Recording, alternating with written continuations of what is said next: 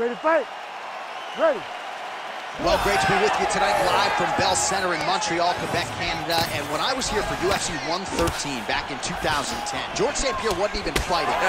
Loudest pro sports venue I have ever heard in my life. John, it gets so excited to watch a fight. Look, man, we go to Montreal. It's a huge connection fire there. Lower the curtain. Bring the cast out. Bring the cast and take the ball. The night's over.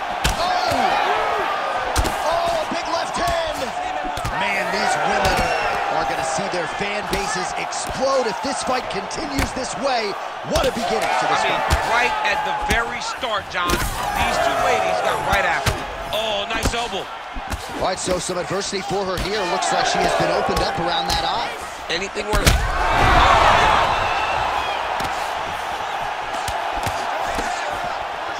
Oh, big left.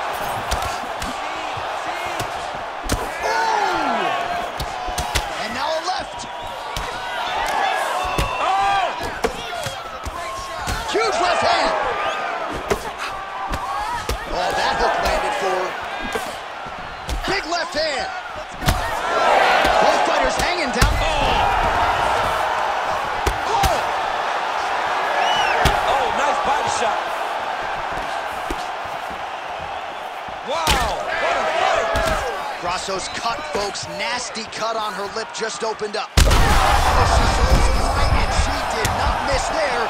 This could be the end, DC. I mean, she hurt her so bad with that big head. I don't know how she's standing.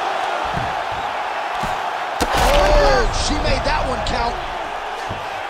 Continuing to stay busy here on the ground. Holy smokes! What a fight. So how about it, folks? A huge result for her as she gets the TKO here tonight, and this is a celebration that you can be sure is going to continue deep into the night. Well, this is what she expected. She expected to finish this fight. That's exactly what she did. The party's going to be off the hook because she has planned for it all week. What a phenomenal performance by this young lady.